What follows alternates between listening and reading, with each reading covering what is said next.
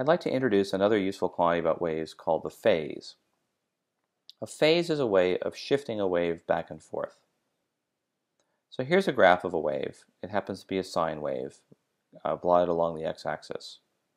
It has a wavelength of lambda, and we can assume that this thing is graphed, this is a y of x and t, is sine kx minus omega t, plotted at some time t equals 0, and notice that it has a value of x equals 0 and y equals 0.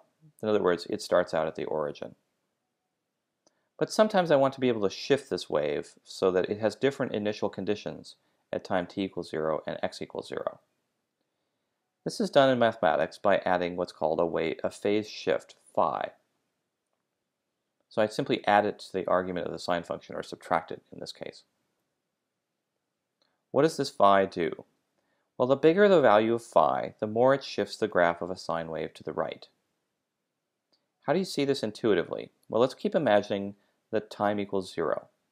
If phi equals 0, the value of x has to be positive in order to have the argument of the sine be equal to 0. Ordinarily, with no phase, that would occur if x equals 0, but now I need a positive number in there for x in order to cancel out everything inside the argument.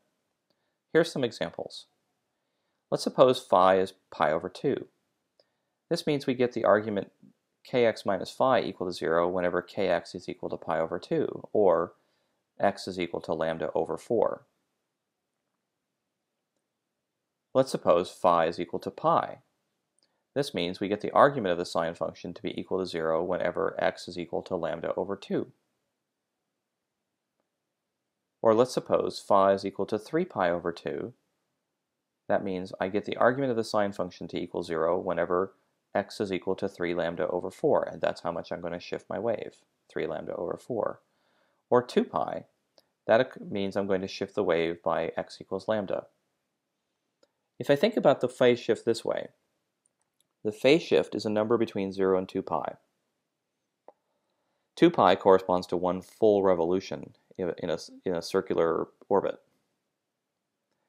That also corresponds to one full wavelength in the evolution of this traveling wave. So as big a fraction of 2 pi that phi is, we want to shift the wave over by a fraction of lambda. If we think back to this, pi over 2 was a quarter of 2 pi. It's a quarter of one revolution.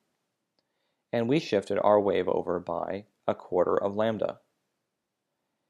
Phi equals pi is half of a revolution, and therefore we switched our wave over by half of a lambda.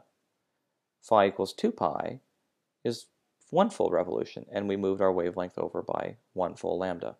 So as big as phi is to 2 pi, you shift your wave over by a fraction of a wave, the corresponding fraction of a wavelength. That's what a phase shift does.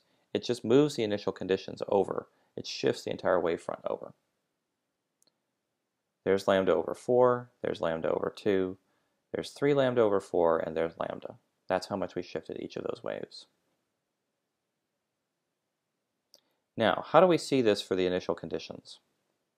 Well, let's now think again at time t equals 0 and imagine what's happening at the origin.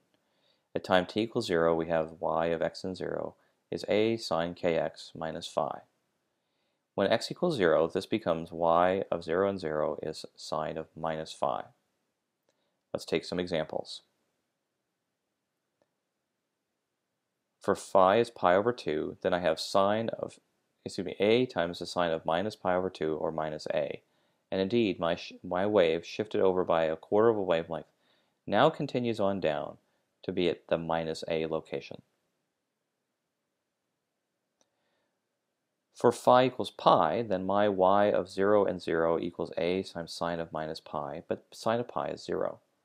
And indeed, if I look at my wave front shifted over by lambda over 2, when I extend it back to the origin, it hits the origin. So it's actually at 0 amplitude. When I think of phi as 3 pi over 2, that's 3/4 of a wavelength shifted over on the purple graph here. I stick in a of sine of minus 3 pi over 2, but sine of minus 3 pi over 2 means I'm going clockwise in the unit circle by 3 pi over 2, which is the same as going counterclockwise by pi over 2. that just means I have sine of minus 3 pi over 2 is 1, or the wave function is a, capital A. And indeed, if I take this wave function, the purple one that's been shifted by 3 lambda over 4, and extend it back to the origin, I get that y is plus a. And for phi is equal to 2 pi, I have sine of minus 2 pi, which is 0. And indeed, the wave function has been shifted over by one full wavelength that formerly started at the origin, still starts at the origin. So another way of thinking about this phase shift is a way of shifting what initial conditions you want. We could talk about this in terms of oscillators. Instead of having a mass on a spring that starts out at the origin and you ping it, you have a mass on a spring that you start out pulling out at some distance and then you let go. You want the coordinate to be initially large, or you want the coordinate to be initially small. In terms of waves on a string, I could think about, I would like to either have the string out at its rest position and I whack it, or I slowly draw the string out to some extreme place and then I let go. That's a way of, I could do those things by setting the phase shift properly.